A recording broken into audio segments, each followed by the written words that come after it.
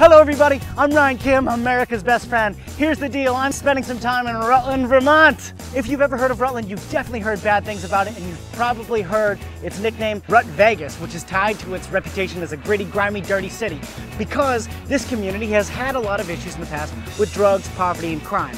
Here's the deal, I think that what's happened to Rutland is what's happening to America. There are so many good things going on in this community, but the media has decided to selectively choose just a few bad things, which are real problems, but very limited, and define the entire community by that. And I think that is just wrong. Look, Rutland really has gone through some difficult times, especially at the end of the 1900s, but in recent years, this community has been coming together, they've been doing amazing things here, and the whole community is just on the up and up. It's just a community on the rise. Folks, I'd like to welcome you all to the Rutland Revival. Today, we're just gonna do some quick history of the Rutland area. Come on, let's go. In the Rutland area, the first people to move in were Yankees. They came in to farm and to raise merino sheep.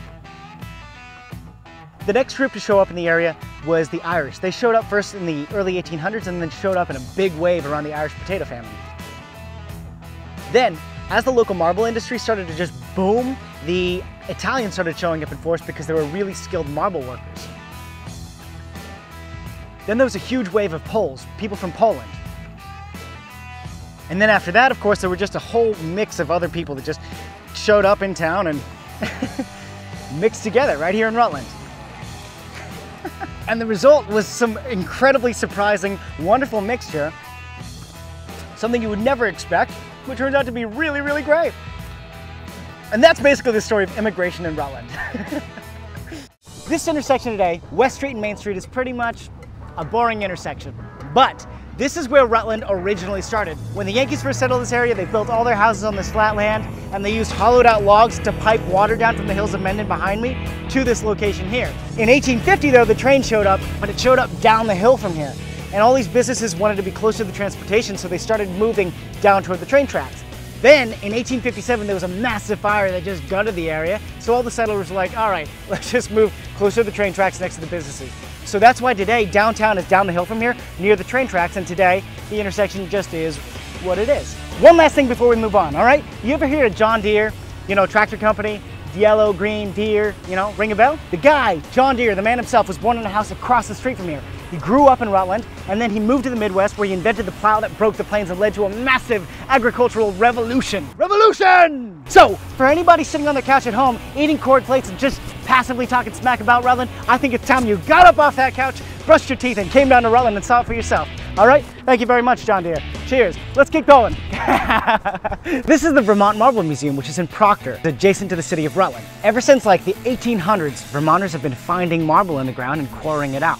The thing is, though, is that marble is extremely heavy, and it's really hard to get anywhere. But in the 1850s, the train showed up in town, and all of a sudden, getting the marble out of town was extremely easy. So the Vermont Marble Company formed, and it turned into the largest marble company in the entire world. In fact, in the early 1900s, the Vermont Marble Company was the largest American corporation, period.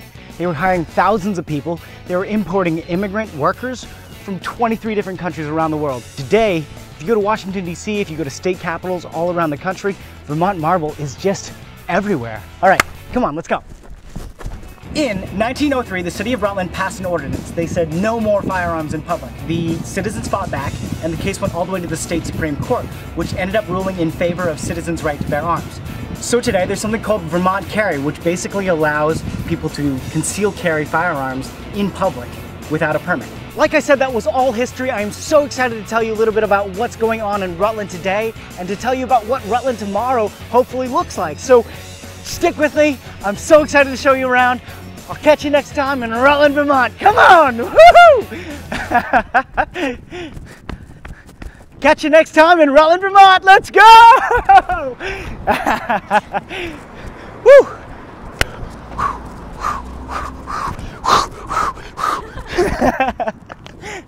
Okay, wow.